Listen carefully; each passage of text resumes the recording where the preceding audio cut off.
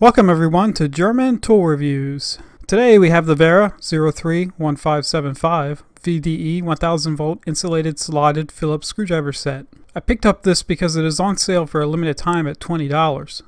That is a great price for a Wera VDE insulated set. At the time of this video they are still in stock at KC Tool at this price.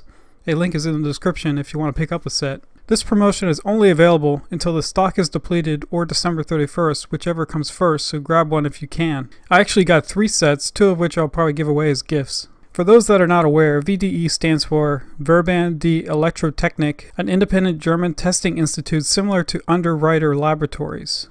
Wera states that all of their VDE marked screwdrivers are tested for a dielectric strength under a 10 kV load in a water bath.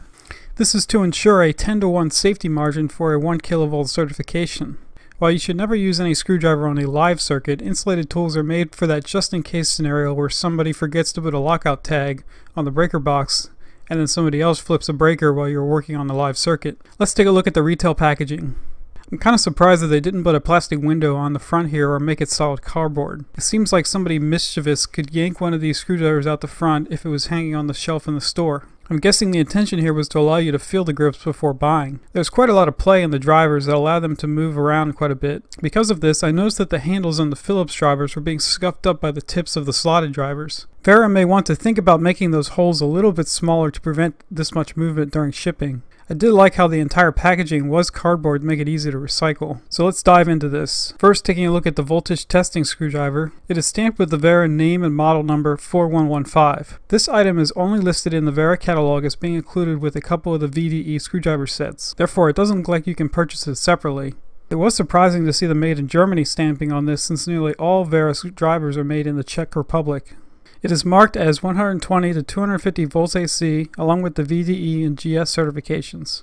It has an instruction booklet attached with every language known to man. Now let's take a look at the insulated drivers included with this set. The slotted drivers are from the 1160i model line and include a 2.5 by 0.4 by 80 mm, a 3.5 by 0.6 by 80 mm, a 4.0 by 0.8 by 100 mm, and a 5.5 by 1.0 by 120 mm. The Phillips drivers are from the 1162i model line and include Phillips number 1 by 80 mm and a Phillips number 2 by 100 mm.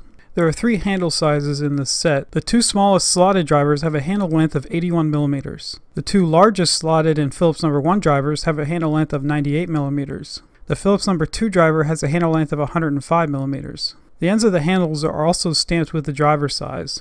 This appears to be heat set or burned into the plastic as opposed to inked, which means it won't rub off. These handles are from Wera's Craftform Comfort Grip line. These maintain the standard Craftform geometry, but use a soft rubber material for most of the handle. For the VDE drivers, all of the red material is a soft rubber and the yellow is a hard plastic. The soft rubber handle contains both a smooth and rough texture. The shafts are coated in a hard plastic material that feels like PVC. The shafts are also marked with 1000 volts, IEC 60900, as well as the VDE and GS logo. There's also this C mark, which I don't know what it exactly stands for. I'm sure somebody will know. Now let's test the voltage tester. At first I thought it may not be working, but then I noticed the light was so dim I couldn't see it in the bright light. I turned off the studio lights to use normal room lighting and you can just barely make out the light. Then I turned all of the lights off and you still can only barely make it out. Even worse, it looks like the light is directional so you can only see it from one side of the driver. This is at 125 volts, so at 240 volts it should be twice as bright.